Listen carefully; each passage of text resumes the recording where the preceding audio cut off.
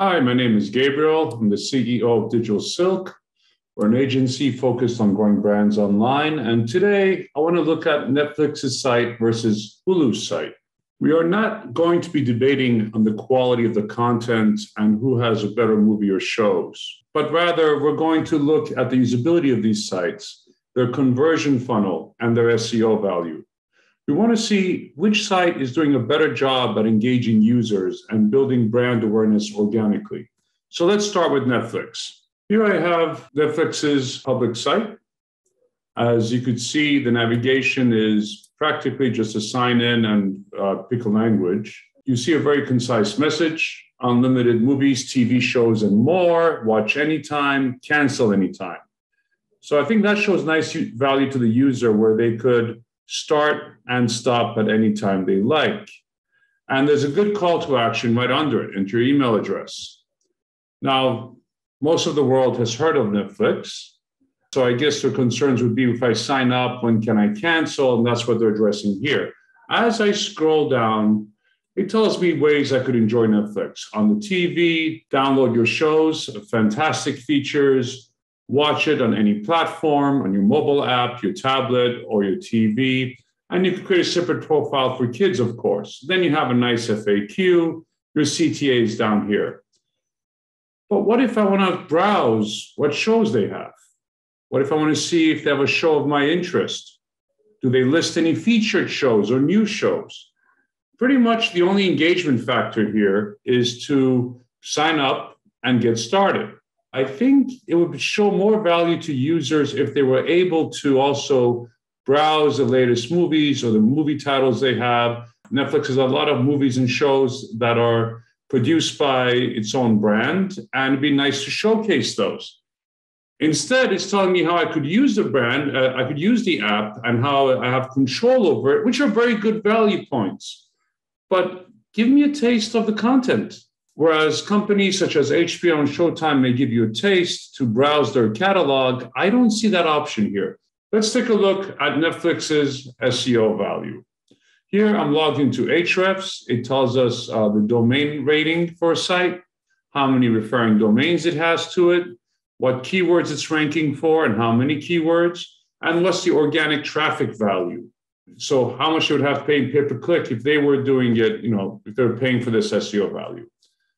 So Netflix has a very high domain rating of 91, and it has 245,000 referring domains. It's ranking for 13.7 million keywords. Its organic traffic value is 156 million per month. What are those keywords? Well, most of those keywords would be, the brand itself, Netflix, which it obviously ranks position 1 on Google for. However, the keyword difficulty is very high. And look at that. Each month, there are over 15 million searches for Netflix alone in the globe. What if we took Netflix away? You could see here the keywords that it's ranking for. Here you could see that it's ranking for some of the shows itself. Notice it's not even optimized for those titles. I mean, look at that URL there. It's not even optimized for that title. But because Netflix has such a high domain authority, its SEO does not need to be perfect and it will still rank. So here's Queen's Gambit. It's a Netflix original show. Obviously, that's where you'll find it. You could see the content here that's visible to Google. So it ranks for a lot of the shows that it carries, and that's where its ranking comes from. Let's check out the word streaming. Does it rank for a keyword like streaming or videos on demand? It does rank for longer tail keywords with streaming, about video streaming. Not so much. So it's ranking for the shows and its own brand, but it's not ranking for keywords that people might be looking up, such as video on demand or video streaming, etc. Let's take a look at the next site, Hulu. A main investor in Hulu is Disney, and Disney owns ESPN.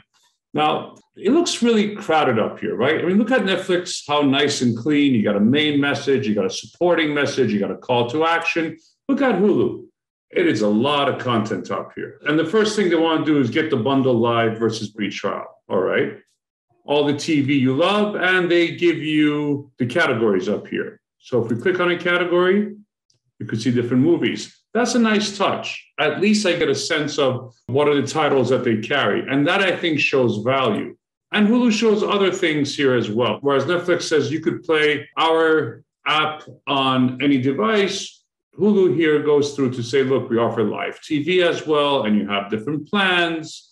And again, they emphasize you cancel anytime. So it's nice that they put the pricing right here. And you could have a call to action right there, select. And you have some more stuff to add on here.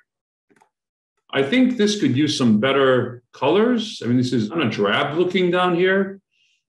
But overall, I think they do a nice job. They take a different approach to showing value to the users. They're showing the users titles that they could select from, and they're showing them the flexibility in their pricing plan. Let's see how their SEO is doing.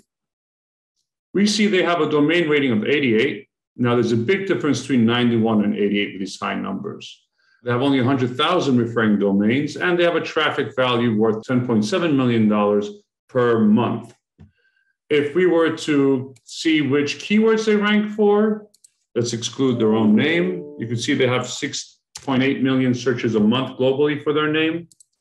Similar to Netflix, they do rank for some of the titles that they carry. But let's see if they also rank for generic categories like streaming videos. They do not rank for the term streaming video. Do they rank for video on demand? They rank for titles on a long tail version of video on demand, but not for the video on demand keyword itself. Comparing these two sites, they take two varied approaches to showing their demographics value. Netflix focuses on how you could use their site or their app on flexibility of the platforms, and you could download it, and you could have profile control for your kids, whereas Hulu is showing you, hey, look, we'll bundle it in, and here's a taste of the titles we have, and there's other benefits we add, like live TV as well, and they show you their pricing right up front, which I really like. In terms of SEO, Netflix has a stronger brand presence. It ranks for more category names. However, both sites could do a better job at trying to rank for generic categories to drive that brand awareness higher up. Hope you enjoyed this. See you next time.